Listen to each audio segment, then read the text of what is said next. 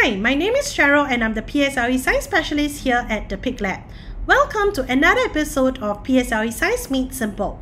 In this video, I will be analysing a past year examination question on the topic of plants. I will also include this question to download for free by clicking the link in the description box down below. So let's get started. Question 5. Study the diagrams as shown below. As you can see, we are given a flowchart in this question and a diagram over here. The question is asking, from the diagrams above, which one of the following best represents the plant shown above? As you can see from the flowchart, there are letters A, B, C, and D, and we need to find out which letter best represents this plant here. When you come across a flowchart question and you would like to figure out which letters represent the organism, you can do so by tracing the flowchart. So what do I mean by tracing the flowchart? Let me show you how we can trace the flowchart. Where should we begin from? We should definitely begin from the start. So you can take your highlighter and start tracing from the start to the first question in the flowchart. The first question in the flowchart is whether the plant needs air, food, and water. Now, can you recall what are the things that need air, food, and water? They are the living things. In this case, is the plant a living thing? Yes, the plant is a living thing. And because of this, do you think the plant needs air, food, and water? The answer is yes. So can letter A represent this plant? The answer is no. So now we know that A cannot be the answer. Take out your highlighter again, and we will now continue to trace the flowchart to figure out whether this plant is B, C, or D. Since A cannot be the answer, we cannot continue to highlight down.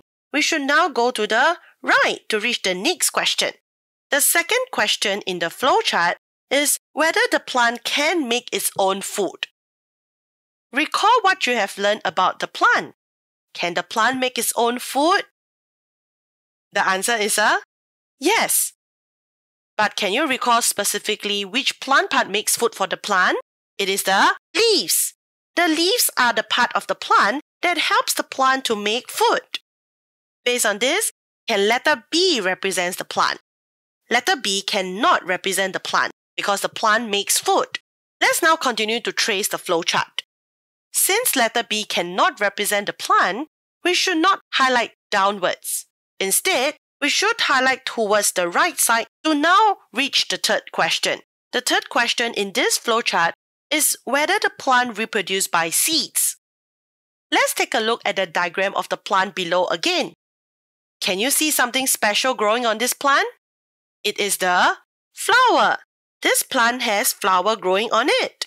When a plant has flowers growing on it, what can we tell about this plant? Is it a flowering plant or a non-flowering plant?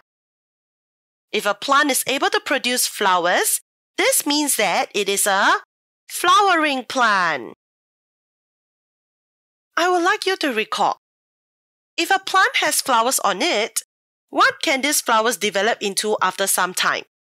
The flowers would be able to develop into fruits. And if you cut open these fruits, what do you see in these fruits? There are seeds in the fruits. And if there are seeds, what does this tell you about how flowering plants reproduce? This shows that flowering plants reproduce by seeds. So can letter C in the flowchart represent this plant below? The answer is no. Since letter C cannot represent this plant, this means that we can take our highlighter to continue to trace the flowchart to letter D. And this shows that letter D is the one that represents this plant. And the answer will be option 4.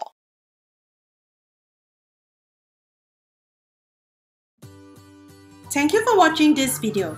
If you find that this video was useful, do give us a thumbs up and leave us a note in the comment section below so we know we're on the right track. Don't forget to click the subscribe button and click here for more. See you next time!